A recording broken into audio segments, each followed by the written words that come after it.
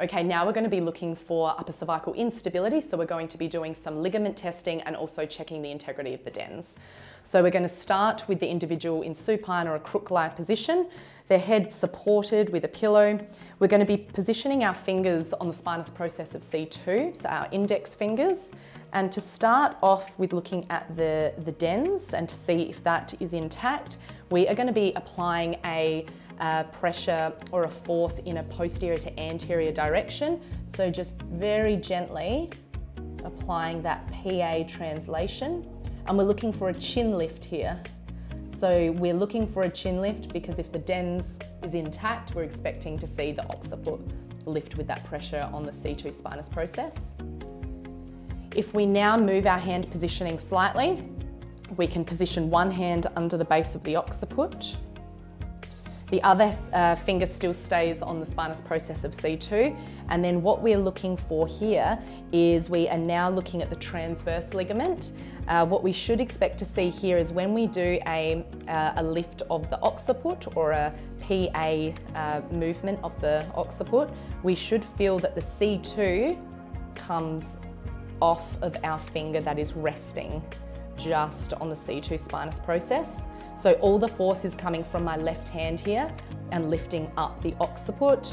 My right index finger is just resting underneath the C2 and I'm feeling to see if it lifts off of it.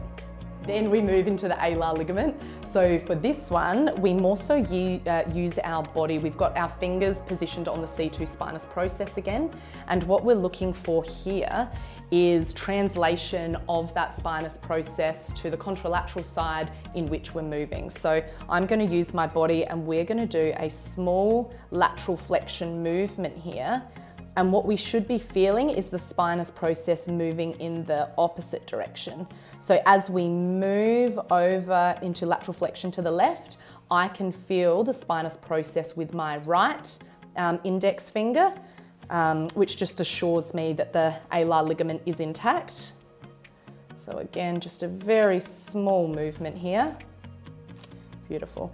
And finally, we will be looking at the tectorial membrane. So for this test, we're going to have the individual move up the bed a little bit more. Beautiful. So for this position, it's going to be a combination of distraction of the neck and upper cervical flexion. So again, you want to feel the spinous process, again, of C2 with our index finger. We are then going to rest our shoulder and use our shoulder to lever this movement. So we're going to be coming into a distraction and an upper cervical flexion movement. What we're looking for here is a cranial translation of the C2 spinous process, so an upward movement. And that's what I can feel here. Beautiful.